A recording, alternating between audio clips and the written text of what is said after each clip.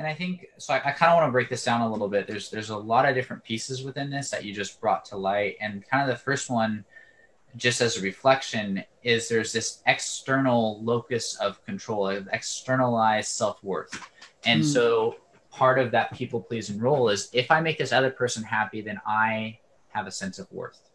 But that's where Brianna kind of talks about it. It's a bind, because you give, but then when it comes to receiving, since you're so used to always pleasing everyone else, when someone tries to please you, you kind of almost put up an emotional barrier, or you don't want to receive it. And it makes it really hard to have a reciprocal relationship, a relationship where you're giving some, the other person's giving some, you're receiving, they're receiving, something that's really healthy when you're stuck in that kind of rescuer mode of, I must always please these other people. And as Brianna highlighted, that comes from conditioning earlier in childhood. And the key way to start to get out of this and to do some of that inner work is exploring how to set boundaries, to define what is you and what is someone else, what you can and cannot do. Because often what happens, people pleasers, is they are burnt out, they overextend themselves, they are overcommitted to things, and they rarely ask for what they need. And so in regards to our previous video where we talked about expressing needs, this is exactly where it's needed, is you need to understand not only, yeah, your people pleasing is a beautiful thing, but the intention behind it is to validate your self-worth. So it's not really people pleasing. It's actually using someone else's satisfaction of you to validate your self-worth. And so what we want to do is do the deep inner work that allows you to challenge that belief that you must be that way to get love, and lead you to expressing what you need in a relationship, as well as starting to figure out, how do I give in a way that isn't then always evaluated?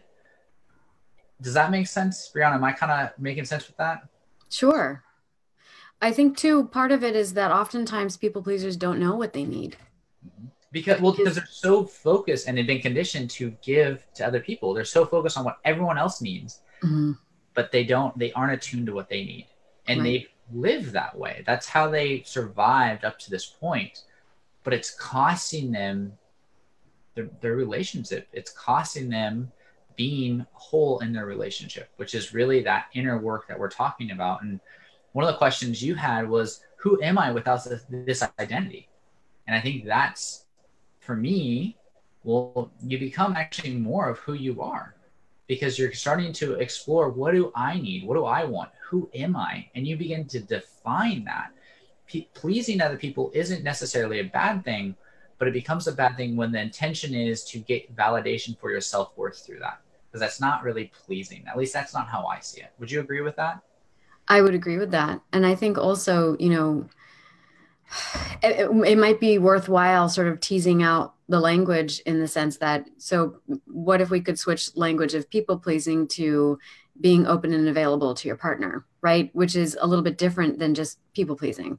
And also, I think the other thing is that when you have someone who has for a long time sourced their sense of self from the approval they receive from the external world, um, you know, asking them to stop doing that and take a look at who you really are is really scary. And also kind of asking them to go take a look in the dark abyss and go explore it and don't be afraid. And it's sort of like, it's kind of like, what? That's sort of a bit unfair. It's kind of like when someone goes in, and this is, I think, particularly true of individuals that struggle with attachment and self identity wounds.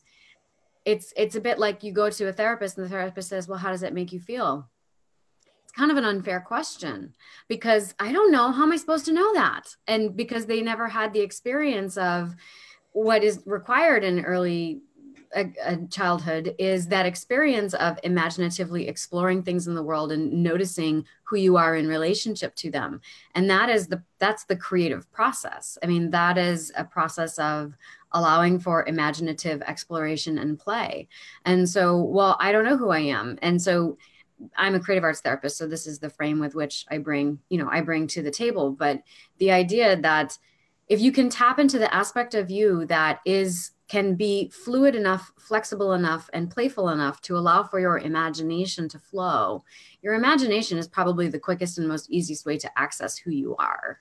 I mean, the way that you think about things, the way that you, and then we're talking about establishing a boundary, boundaries as also being something that informs who you are. Part of it too is reframing the way we think of boundaries, because oftentimes individuals who are people pleasers, for example, will experience boundaries as a rejection, or they will experience boundaries as a criticism. And someone says, no, I really don't need you to help me with this. I'd rather do it for myself. Well, I'm just trying to help you. What do you mean you don't want me to be close to you? I'm just trying to engage you. Why you don't love me anymore? This is, it feels as if when someone's like, this is my thing, I got it, you kind of experience as a rejection. And so if that is a boundary, we don't want it, because we don't want to do that to someone else. We wouldn't want to make someone else feel rejected or like we don't love them. So not only do we give, but then we don't establish, like when we're feeling exhausted, we don't establish that boundary, because we wouldn't want anyone else to feel as abandoned and rejected as we do when someone else establishes that boundary. So part of it is also realizing that boundaries are not your enemy, they're actually your friend. And that unless you can establish those boundaries, you're not actually showing up in your fullest authenticity, because you don't know who you are. So if you don't know who you are, how can you be truly authentic in your expression? And this is not a criticism. This is really intended to illustrate the pain that can come along with this kind of structure, because especially in relationships, because you may, and the other thing too that may be a bit of ray of hope is that even if you don't know who you are, the essence of you, the light that you are, the brilliant, bright ball of love, light, and compassion that is your soul and your spirit, and the essence of who you are still shines through. There's, your partner still sees it, and they are looking for it and want to have access to it. But when you don't see it for yourself and you don't experience it for yourself, we get lost in the people pleasing, or even in the withdrawal, or even in the cutting off kind of coping skills, because the accessing of that feels so terribly threatening and vulnerable, because we don't know what it is, and we don't know that it is resilient.